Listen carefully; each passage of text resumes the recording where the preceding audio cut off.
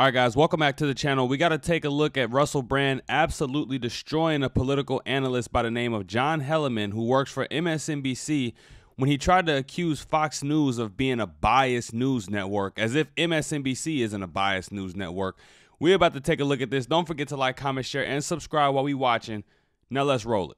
John, I've not known you long, but I love you already. But I have to say that it's disingenuous to claim that the biases that are exhibited on Fox News are any different from the biases exhibited on MSNBC. It's difficult to suggest that these corporations operate as anything other than mouthpieces for their affiliate owners in BlackRock and Vanguard. And unless we start to embrace, and also, mate, like just spiritually, if I may use that word in your great country, we have to take responsibility for our own perspective. I've been on that MSNBC, mate. It was propagandist nutcrackery on there. I went on a show called Morning Joe. It was absurd the way they carried on. Good Morning Joe. Yes. Yeah, I don't know what it was. It wasn't morning. There was no one called Joe there. No one could concentrate. They didn't understand the basic tenets of journalism. No one was willing to stick up for genuine American heroes like Edward Snowden. No one was willing to talk about Julian Assange and what he's suffered trying to bring real journalism to the American people. And I think to sit within the castle of MSNBC throwing rocks at Fox News is ludicrous. My friend, make MSNBC better. Make MSNBC great again. My friend, I would, the moment... Fight them on a territory you can win on, Joe.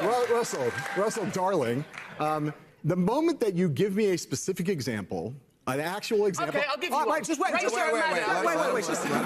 We need a specific example. How about a specific, let me tell you what the specific I'd like to hear of. I'd like to hear a specific example, a provable specific example of an MSNBC correspondent or anchor being on television saying something they knew was false and were saying behind the scenes to people, I'm about to go out and we know that the election wasn't stolen or something equivalent. But I will go out on television and say the opposite.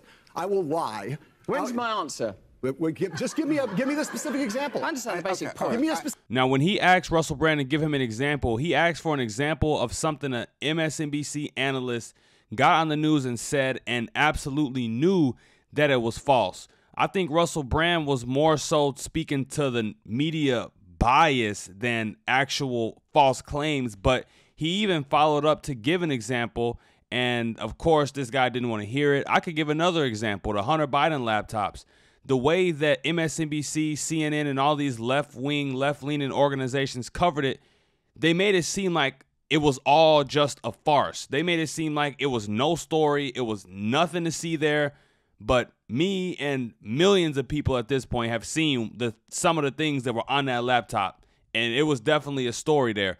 But they dismissed it as if it was all just nonsense, as if it was all not true. When Trump was the president, these same organizations pushed the Russiagate hoax and the Steele dossier as if that was true. That turned out to be a whole load of crap. In 2020, when the BLM and Antifa riots happened and there was $1 billion to $2 billion worth of property damage, they tried to play that down as if it was mostly peaceful protests and there was nothing to see here, even though it was fire literally burning in the background of their cameras. All right. I'm with you. I think it's a false equivalency, Russell. No, it's not. That's your own bias. It's not about bias. It's a false equivalency because you don't actually know anything about any of these organizations you're talking about. Even on MSNBC once. Big fucking deal. My darling, it was more than enough.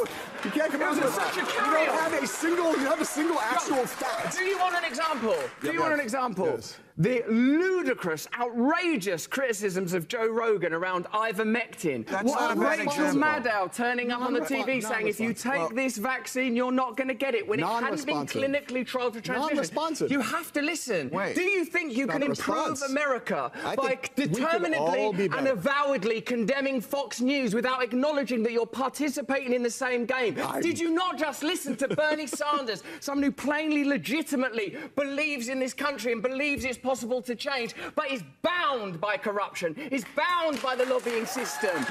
Surely it's clear to you, Bill, as one of the great pundits and experts and comic voices, that systemic change is required. Money has to be taken out of politics. We need new political systems that genuinely represent ordinary Americans so that we can overcome cultural differences. And bickering about which propagandist network is the worst is not going to save a single American life, not improve the life of a single American child, not going to improve America's standing in the world, and the world needs a strong America. I'll tell you that. I'll tell you that. So you have an obligation, a duty, not to condemn these people. Let's just point out the obvious. It's a reason why these news networks are losing viewership. It's because people don't view them as a trusted source of news and proper journalism anymore. And that's what Russell Brand is speaking more to. It's the fact that these organizations aren't true journalists anymore. They just push the opinions of the people who control their networks, of the parties that control their networks. And the American people, regular people, are starting to discover this more and more every day, which is why we don't trust the news that we see. The race baiting from MSNBC is also bad journalism that needs to be talked about. They make it seem like Fox News is all about galvanizing white people to hate black people and people of color. And it's all about galvanizing right-wing extremists to go and terrorize America. But on MSNBC, you have analysts like Joy Reid who openly and freely push anti-white talking points all of the time. They constantly push this idea that right-wing extremists and Trump supporters are the biggest threat to the country, a threat to American homeland security.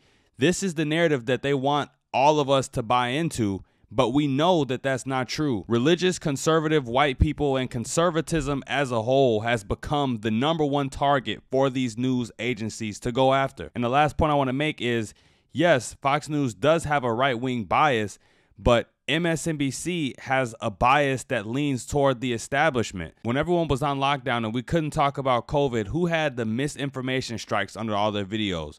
Who had the little fact checks at the bottom of all their tweets and at the bottom of their YouTube videos? It was all conservative people. And the mainstream liberal media like MSNBC is on the side of the same people who make those fact checks. So it's very clear to see where their loyalty lies. A journalist like Tucker Carlson from Fox News does stories on the Democratic Party, does stories on rhinos and the Republican Party. He covers both sides of the aisle, whether you like to hear that or not. He actually does. But MSNBC is on the same side of the people who will tell you it's nothing to see here about COVID. It's nothing to see here about the Hunter Biden laptops. The Russiagate hoax against Trump was all real. They'll tell you all of these lies. So we know exactly where they stand and whose pockets they're in. But that's it for the video, you guys. Let me know what you thought about this in the comments down below. Don't forget to like, comment, share, and subscribe on your way out the door. And until next time, you guys, I'm out of here. Peace.